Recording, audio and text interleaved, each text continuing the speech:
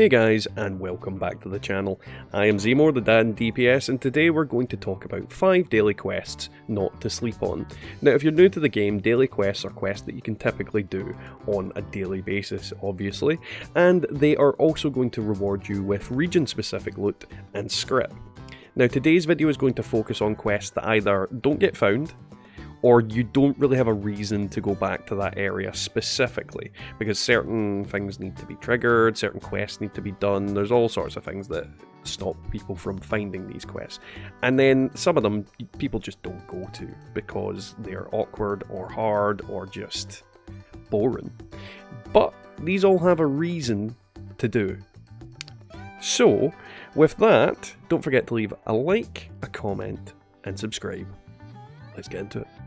Number 1 is an oldie, but it's one of the easiest quests to complete on a daily basis, and that is Heart of the Enemy. Now, the reason this is number 1 on the list is that it's just very easy, and often you end up doing what it needs you to do pretty much right off the bat. On top of that, with the dawn of Wastelanders and Steel Dawn, the main storyline of Appalachia has been hijacked in a sense, so newer players are more likely not to stumble across this quest. And while it's important that you complete Wastelanders, the original main story will lead you to this daily quest. Now, I'll leave links down below to this quest line and any other quest lines involved in today's video. I won't go into them today unless you guys want me to, but yeah, we'll leave it at that. So, Heart of the Enemy is a fairly simple quest. You kill a Scorch Beast, and once it's down, you approach the corpse and you press the button prompt. It extracts the creature's DNA, and at this point you need to travel over to Vault-Tec University. Now, once you've travelled here, you follow the little breadcrumbs until you get into the building, and you find the machine that will be on your screen right now. You deposit the DNA, and after that you activate the terminal and basically complete the quest. Now, the reality with this quest is that most of us kill at least one Scorch Beast on a daily basis, typically the Queen. And quite often there's a bunch of dead Scorch Beasts around that area anyway. So this literally takes 2 seconds out of your day to go there and then deposit the stuff in Vault-Tec University. So I would heavily recommend it. It gives you 8 script, so it's one of the highest missions for giving you script. Now, number 2 on our list is Camden Park, and this is technically 3 quests in one. Now, you have to complete the quest Mistaken Identity in order to get access to these dailies, but again, I'll leave that down below. So, the quest, you are literally taking part in some carnival games. The first is Dross Toss. What you do is you speak to the relevant Mr. Handy, and then you pick up the stone object that gets highlighted, or the dross. After this, you toss said dross, like grenades, through the rings. And I'll be honest, I don't think it actually matters if you get them through the holes, as long as you throw the stones that have been given. I think it's 5 in total. The next quest is Lucky Mucker. To start this off, you pick up the bucket. From here, you find 3 wheelbarrows that are located all around Camden Park, and essentially you just click on them. Now, after you finish with this, you return to the Mr. Handy to complete the quest. However, I'll speed up the footage so you can see where all of the wheelbarrows are located. One of them in particular is in tall grass and awkward to find if you don't know what you're looking for.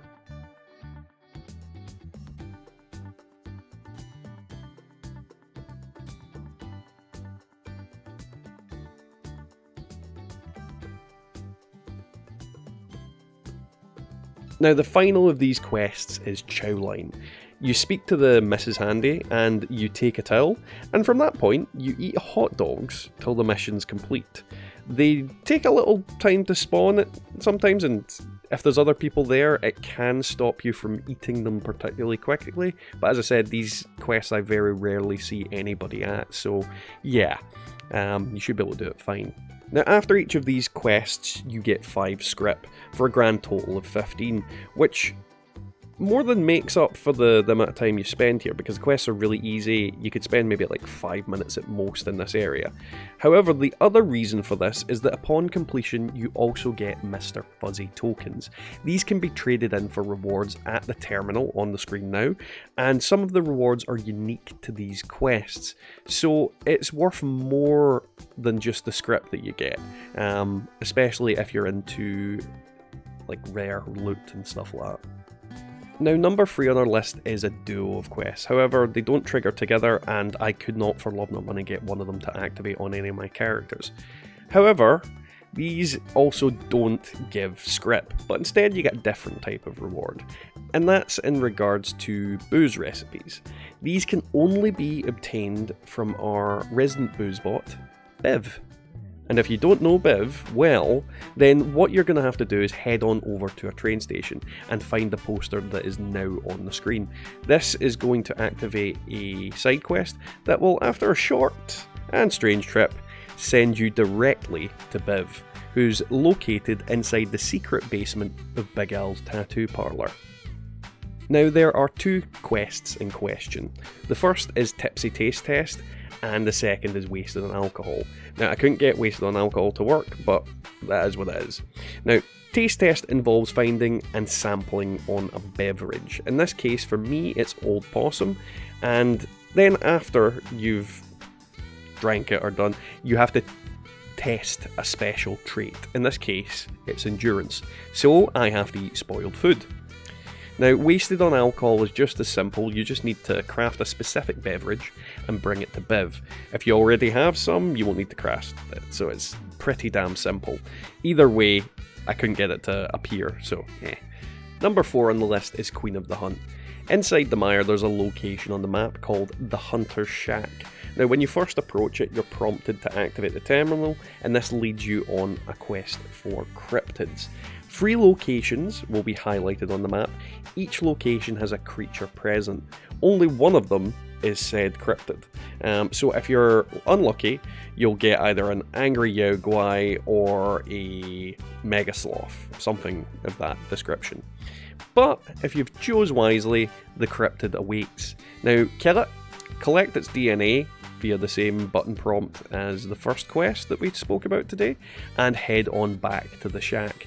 The daily quest will show up on a daily basis once you enter the mire after the first completion, so you won't need to always come back to the shack.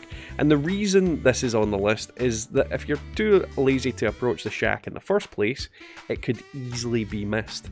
And it's a 7 script event, so if you farm script like me, it's definitely well worth it.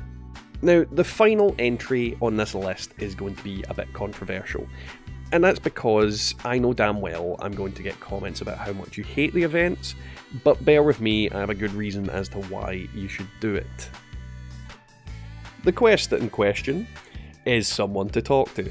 Now, to start it, head on over to Monaga and head over to this house that is on screen and into the basement. Follow the prompts, and by the end of it you should have a Vox Syringer and a holotape.